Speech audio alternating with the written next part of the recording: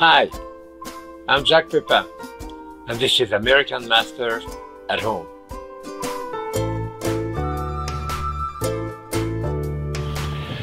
I want to show you how to make spaghetti and pesto. Full summer. I have plenty of basil in my garden. This can be an expensive dish if you have to buy the basil, of course, and it can be very free, like for me, because during the summer I have all those herbs in the garden. So I have a lot of boiling water here, and I'm only doing half a pound. Spread out your pasta a little bit so it gets soft, get full in it. And the timing of the pasta is entirely up to you. For me, I like it a bit firm, but usually cooked. So it's gonna go at least for 10, 12 minutes, we'll check. So here I'm getting my basil, and of course I'm not taking the flowers here. If you have a little bit of the stem, it's okay also, you know. Here it is. Okay. I have here probably 4 or 5 cups of basil, you know, kind of loosely packed if you want, you know, like this, just to give you an idea. What I want to do then is to blanch this. And what I will do, I will put it directly into something like this and put it into my pasta water.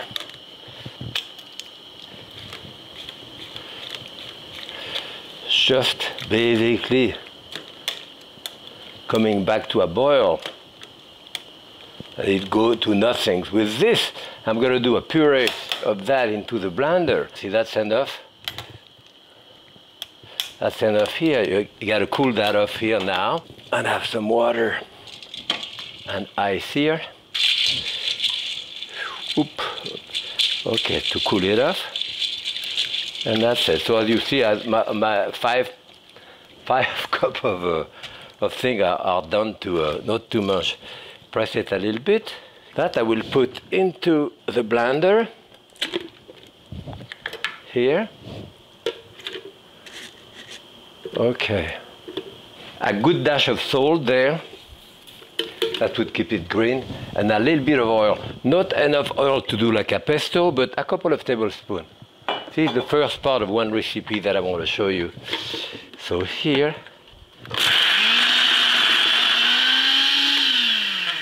and I can always put a little bit of water in it, even that water.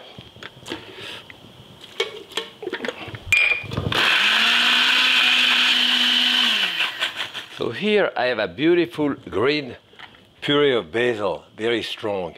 And what I do very often, see, I take a little bit of this,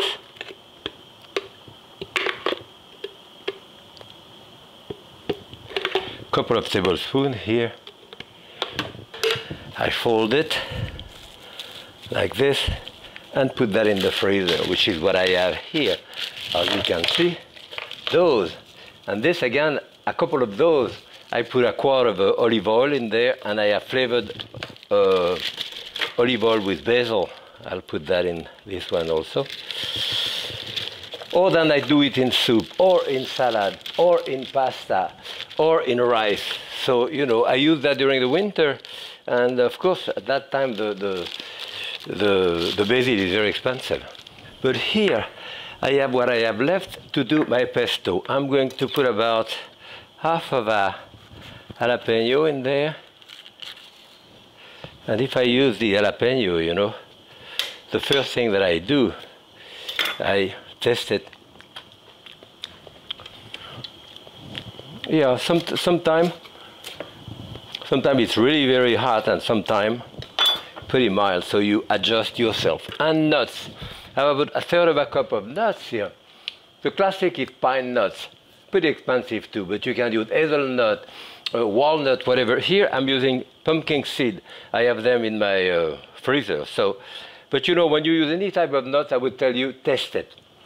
Because you keep them ahead, and they get rancid sometimes. And it ruins the whole dish, so those are good. Have that in there. A couple of tablespoons of, 3 tablespoons of Parmesan cheese. I'm going to put a little more olive oil for that. And this will be the base of my pesto.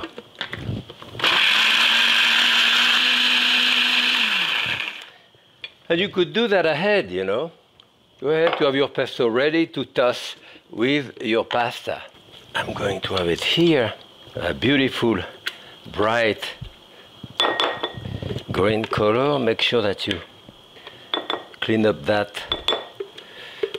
good. And I use a little bit of the pasta water in there, probably half a cup.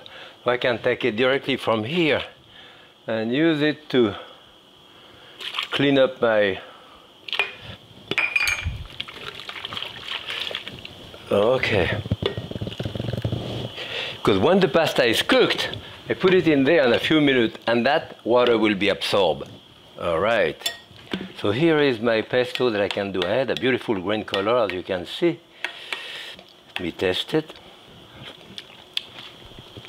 Oh, delicious. You know, when they call a pasta very al dente, it's too small to show you, but if you cut the pasta, your spaghetti in half like this, you can see in the center of the pasta a tiny, tiny white dot. That white dot is uncooked pasta dough, and that's often the way it is eaten in Italy, really al dente like that. I like it a little more cooked myself. I'm going to drain it out. Remember, usually I take some of the water of the pasta, but I already put it in there. Okay, I have my pasta right here, boiling hot, that I put here. And as I said, if you leave it a couple of minutes, which I do, usually then, that mixture will be absorbed. And have a beautiful green color. Here, as you can see, half a pound of pasta, probably a little too much for two. 3 people maybe. A little dash of salt. Maybe another little dash of oil on top. And that's it.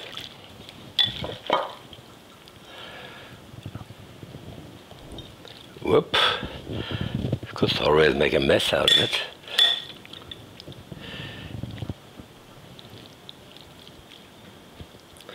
Okay, a beautiful portion of pasta here, probably a little more Parmesan cheese on top. And this is it, spaghetti and pesto, right from my garden. Happy cooking.